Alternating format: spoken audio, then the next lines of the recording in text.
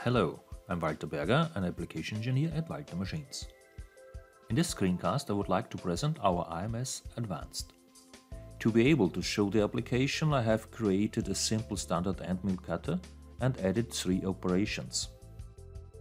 This function allows to measure after grinding a workpiece, for example the adjust ground diameter, and to adjust the grinding position so that the diameter is kept in a defined tolerance for the next workpiece.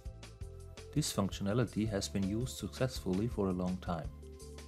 With Tool Studio 3.4, the range of function has been considerably extended. In the simulation you can see the sequence of these 3 operations. First, the probe is calibrated, and then the core diameter and the outer diameter are determined via various configurable measuring points. If the measured value is outside of a defined tolerance, the grinding wheel data is corrected so that the value is again within the tolerance for the next workpiece. This is the big difference to IMS Standard. IMS Standard compensates by slightly shifting the design age. This correction refers to the IDN in which IMS is applied. IMS Advanced, on the other hand, corrects the diameter or the length dimension of the wheel used. This correction affects all IDNs in which the same set of wheels with the same wheel part setting is used. The advantage of this is that a correction already determined can be used immediately for a new series of workpieces. This is particularly advantageous for series with small batch sizes. The operations are inserted using the operation wizard. You can see here some IMS Advanced operations. I select the operation probing OD IMS Plus. Then I select as base operations fluting and first OD clearance. With next and finish, the operation is added.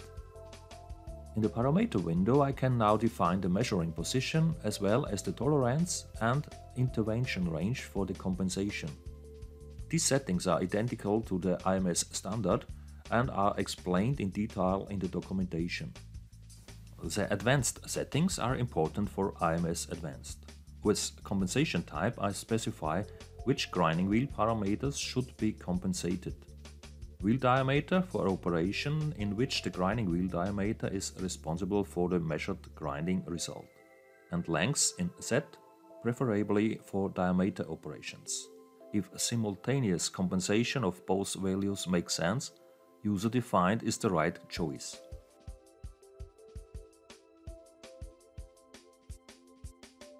In the grinding wheel parameter window, you will find 2 new parameter sets: IMS diameter correction and IMS set length correction with the wheel parts radius, side and OD.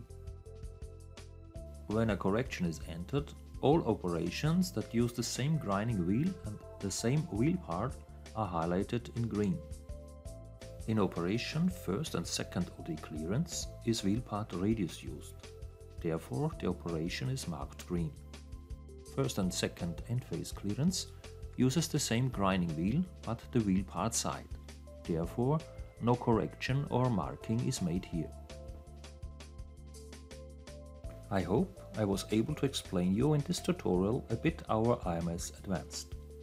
Thank you very much for watching. More information about our machines, software, training and customer care can be found on our homepage. Visit us again soon.